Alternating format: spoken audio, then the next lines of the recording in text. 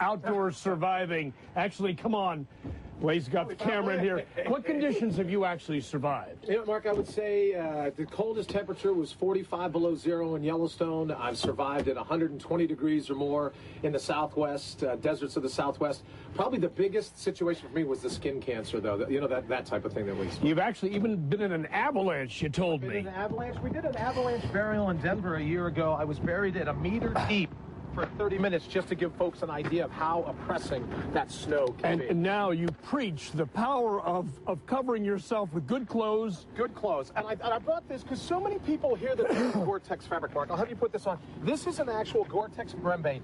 9 billion pores per square inch in the Gore-Tex fabric. But here's the deal. The pores are so small, it won't let rain or wet snow in, but large enough to let our perspiration escape. When you think that the human body will donate its heat 23 times faster when it's wet than when it's dry, you need something with the Gore-Tex fabric. Doesn't matter what company. I'm wearing Arc'teryx. You can pick anybody. This I thought was pretty cool.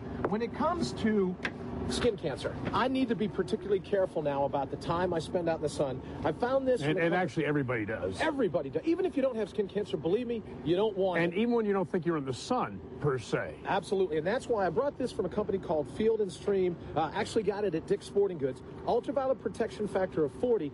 This is like wearing sunblock in your clothes. Ultraviolet protection is for apparel, blocks 40%. It's an excellent block of the sun's harmful UV rays. But then sun protection factor in sunblock is what you would put on your skin itself. Right.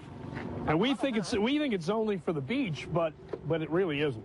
No, all types of conditions. And remember, like we're on a dirt or a sand. If you're on the snow, if you're out on the water, it reflects. Go great. It reflects. It so reflects. Even if I have a great hat on, those ultraviolet rays will hit the surface, reflect back up. You can have the best gear if you don't have sunblock to go along with. Now, he's going to every state in the union, and he's doing it with solar power and biodiesel and we're going to go ahead and hook up. Blaze had some tough time this morning with this tire, so we're going to go ahead and put some. All right, so before we get on the road, can we go to every state with you as well? I would love that. I think so. Warrior, and we can check you on your website and check your progress and check your progress. See our stories here, actually. Spot and Google Maps, you'll be able to see all the different places that we're visiting. All right. And have folks send me an email. That's a great idea. That's a great idea. All right, we're having some audio difficulty there. Like we'll check in with. Guys are campers. I can see Mark around the campfire, maybe huge, cooking up a little. Well, maybe roasting marshmallows. Davy Brawdy Crockett here is with me. He's an adventurer and a survivalist. This is called Spot, right? And so, let's say we're in the wilds and we're lost.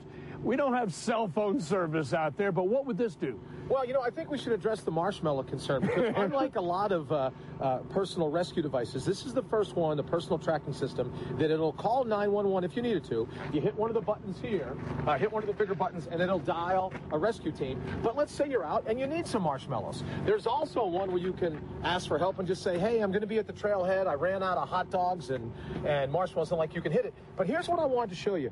What I did this morning was send the okay message, telling folks, I'm okay, I'm going to be a little late this morning. Just checking. And here's what it did. It sent an email and a text that gave me the actual Latin long. Mark, you know where that is. Wow. Here we are right here in the Piedmont Park. Piedmont Park. So with the Spot unit, I was able to send the signal up saying, I'm okay, don't worry about me. Loved ones are able to download. That's the actual Latin long in a picture of where we are right now. Now, you have survived some pretty amazing conditions as you show us this medical kit. The first aid kit. I throw the Spot unit in. It's so small. I told you the two things we're going to use. That'll drop right in. But I picked this from Adventure Medical Kits, Mark. Designed by a medical doctor. Hospital quality instruments. But what I did, look at this. When you open it up on the inside, it'll say wound care, sprains. The Easy Care system, there's a 3x5 card in each compartment saying, here's what you do. Slow down, take a deep breath. When you're in a panic situation, that's not when you want to take a first aid kit, dump it out on the floor and go, how do I put on a bandage? How do I irrigate a wound? With the Easy Care from Adventure Medical, you follow the card and you'll get through it. Now tell me this.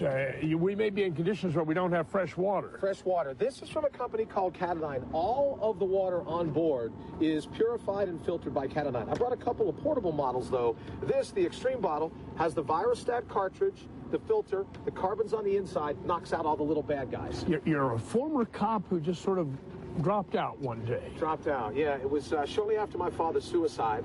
I found myself feeling a good sense of guilt, as a lot of survivors of family members that commit suicide do.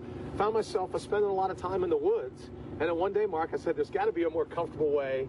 There's got to, taking the roughing it out of roughing it, started studying the gear, and now I'm fortunate to get to travel all over doing just that. And now he's doing it with solar power and biodiesel. All kinds of cool stuff. He's the real road warrior, I think, as we... I haven't been able to think of anything but marshmallows. I hope I got everything else right. As soon as you said marshmallows, I'm like, darn, as long as I have that 911 button, I'm in good shape. All right. We're going to take a little more tour around his trailer, which is quite amazing, and find our inner self by going outside. All right. We'll check in with you later, Mark.